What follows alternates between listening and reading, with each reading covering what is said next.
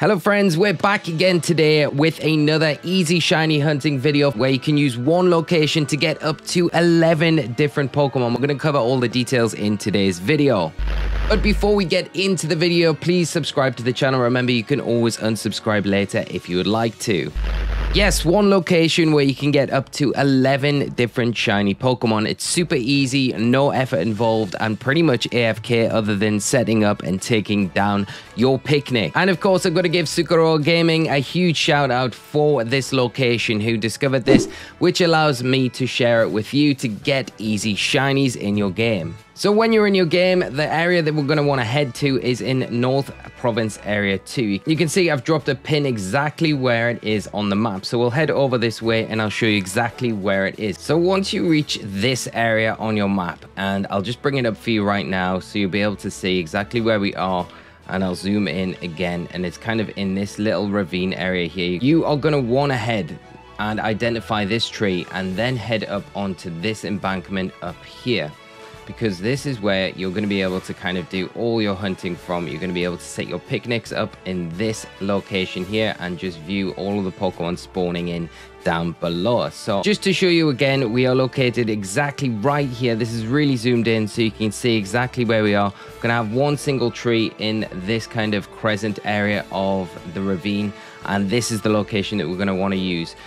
On top of the cliff here, you're going to be able to set up your picnic, but the first thing before we start anything, of course, is going to be saving our game. Like I said, there are 11 different Pokemon that you can get in this one specific area, and there is only one that is dependent on the night-day cycle. So at nighttime, if you wanted to go after Murkrow, this is a great location for it, but any other time, if it's daytime, you're not going to be able to hunt Murkrow with a dark sandwich on. So just keep that in mind. Okay, so once you've dropped your save, the next thing you want to do is just come up to this more flat area at the top here.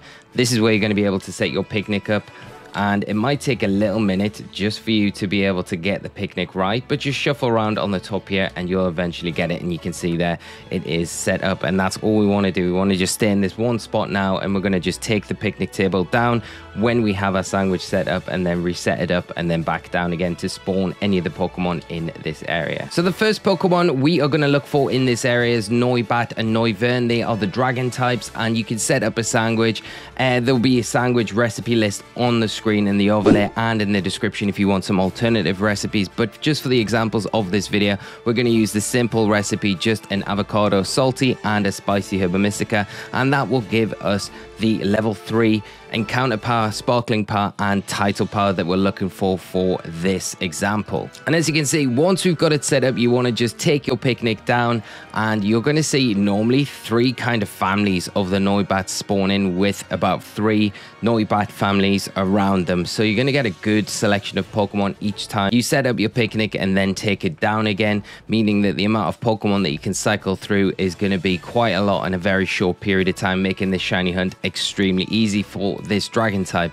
And as you see, after not too many resets of our picnic table, we do eventually get ourselves a shiny Noibat, which is a really nice one to get. And it's also worth noting as well, if you are doing this location, make sure that you try and get yourself a full swipe user that is a good high level. The Pokemon in this area are generally going to be around 50, so you're going to want a Pokemon quite high, 75 plus, and a full swipe user will just get those down to 1 HP, meaning that you're going to be able to have a better catch rate with these Pokemon. As you can see here, we can use a fast ball on the Noibat, which is a really nice ball to get this in. If we did want to breed it down, we've got the option there, and obviously just getting the shiny in that special Apricorn ball is really nice. This spot also allows you to go after the ground and fire type Numel and Camerupt. You can use a sandwich again, they'll be linked in the description, but again, we're going to just use the ham and then a salty and a spicy herba mystica to get those sparkling powers, the encounter power that we're going to need. And again, it's just the same process as what we've done with the Noibat. We're just taking our picnic down and setting it up again, and you want to be looking out for the Numel. It's going to have a more blue back than the green back of the regular one, and then Camerupt is easy to spot with that black Camerupt rather than the orange one. But really nice shiny, and again, it didn't take us too long here to get a shiny Camerupt. It was a really nice shiny to get, and one of my favorites actually from older generations. So really nice way to hunt this Pokemon, super easy. Like I say, there's not really much effort involved here. You're going to get a good bunch of Pokemon every time you take down your picnic and then set it up again to reset the spawns before the shiny does appear. And you've got 30 minutes. As long as you save beforehand, before setting the sandwich up, you're going to be able to kind of come in and just set it up again until you do get the shiny that you want for this Pokemon. Another shiny is going to be the Psychic type Spoink and Grumpig. If you want the shiny of these, you're going to be able to find them in this location using a sandwich recipe to get that level 3 Sparkling Power for Psychic, Encounter Power, and the Title Power as well. Obviously, using the ingredients that we're using is onions and then a salty and a spicy Herba Mystica, and that will get you the relevant powers that you need to get this Psychic Pokemon. And again, it's just the same process, just taking down your picnic and resetting it again to reset the spawns in the area until the shiny spawns in, and it is as easy as that. You can also use the zoom function as well by double tapping your home button on the menu just to kind of get a closer look at the Pokemon that are spawning in. Spunks are pretty small, but they're quite obvious to see in their shiny form compared to their regular. Gogoat, the grass type, is another Pokemon that you're going to be able to hunt also in this area. Just set up the grass encounter and Sparkling Power using the same method as we used before, and you are just going to get hordes of Gogoat in this area if you want the shiny of that one. It's going to be easier to spot. It's a more vibrant kind of lime green color rather than the dark green that it is. Again, for recipes on the grass encounter power and Sparkling Power will be linked in the description, but you can also use the easy method of just doing the lettuce ingredient and a salty and a spicy Herba Mystica, and this will get you the relevant powers that you need for hunting Gogoat. Nacli is another Pokemon, the rock type, and its kind of evolutions into Garganacl you're going to be able to find in this area as well. Just putting a sandwich power on for rock type Pokemon, you'll spawn only the Nacli and its evolution in the family forms in this area. So again, you're going to be able to just reset and get this shiny Pokemon really easy in this one location. If you set up a steel power sandwich, so you're going to be setting up with a hamburger, say, and a salty and a spicy Herba Mystica for this one, you're going to be able to get families of Coporaja and Cufants, and also Lucarios and Riolus are going to sporadically spawn in this with that steel power active in this area. So really good way to get both of these shinies, which both have really nice shinies as well. So another way, if you have the Sparkling Power level 3 for steel with that encounter power, they are the ones that you can get also in this one area. If you put on a dark power sandwich level 3 and encounter power level 3, you're going to get actually 3 different Pokemon that spawn in this area. So if it's at nighttime, you're going to get the chance of Murkrow and Honchkrow appearing in this area, and through the daytime and also through nighttime, you're going to get Houndoom, Houndour, and the brand new Pokemon Lotix is another Pokemon that you're going to get if you put the dark power sandwich on. So again, just use the same process that we've used before, setting up your picnic, putting it down. Make sure you save before you do this all, and then kind of just reset through the spawns until the shiny that you're looking for spawns.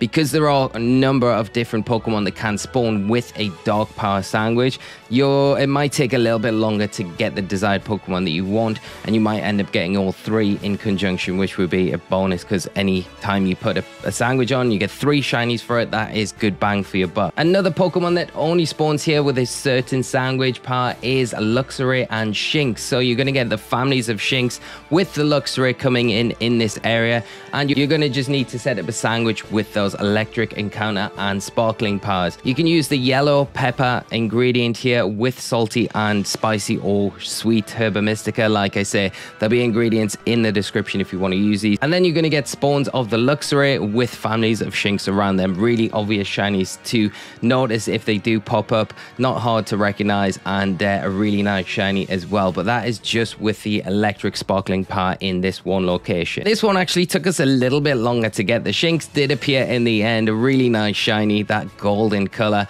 but it did take a little while for us to get, but we do manage to get it and get it in a Premier Ball, which was a really nice catch for us in this hunt. If you set up a fighting, sparkling power and encounter power, you're going to be able to encounter mainly Hawlucha in this area. Hawlucha got one of the nicest shinies out of all Pokemon, really easy to spot, and you're going to get a bunch of them every time you reset your picnic and then put it down again.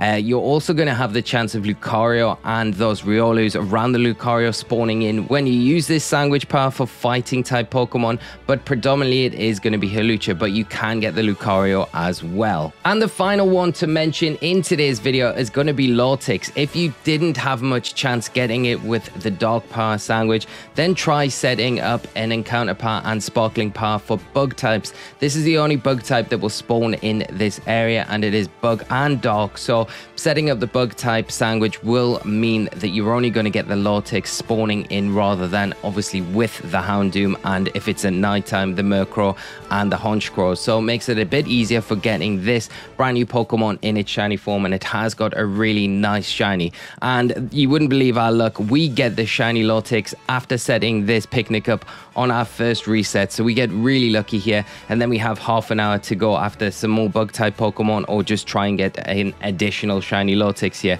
But a really nice shiny to go after, and that wraps up every single shiny that we've got so far in this area. So there's one area you can sit here on this side of the cliff and just set up your picnic, take it down again, and set different sandwiches up for a bunch of different really cool shiny Pokemon in one area, and it's not going to take much effort at all. I'm super happy with the Lortix catch as well, because we do end up using our Moon Ball, we use our false swipe user, and we do manage to get that shiny Lortix as well. So in one area, I don't know where else in the game you've got the chances of getting so many different Pokemon in just one specific area, but this is definitely one of the best areas to come and hunt in your game. So I hope you found today's video really useful. Obviously all of the sandwich recipes, the variations of them, will be linked down in the description. Like I've said, just go to the area that we came to and you're going to be able to set up any one of these different sandwich recipes to spawn these different Pokemon that spawn in this one area, making it super easy for you to get shinies, and a lot of them with very little effort at all. So thank you so much for tuning in, friends. Like I say, I hope you found this one useful. Have a great rest of your day. If you found it useful, please drop a like on the video. Do subscribe to the channel for more Pokemon Scarlet and Violet content, and I'll see you all in another video very soon. So until then, friends, take care of yourselves and bye bye.